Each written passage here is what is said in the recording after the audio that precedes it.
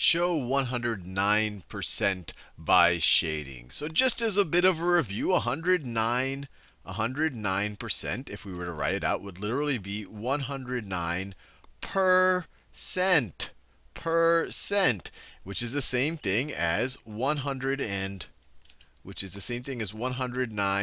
per, and I could write cent again, but that's getting old. Cent means 100, so it literally means 109 per 100.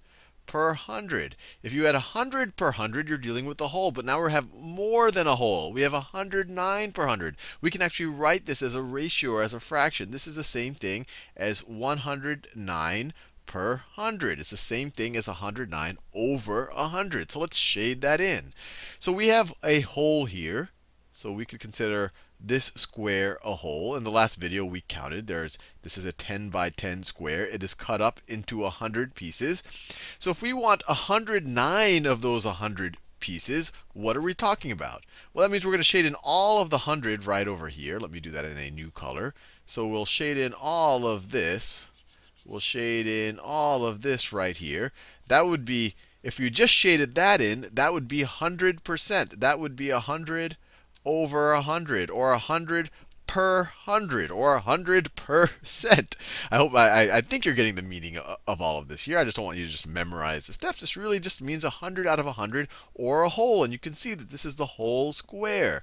That's 100 out of 100 right there. The question is saying, show us 109% by shading. So we already did 100 per 100, but we need to do another 9. So let's shade in another 9. So now we have a 1, 2, 3, 4, 5, 6, 7, 8, 9. So this piece right here, you could almost view that as, well, that is 9%.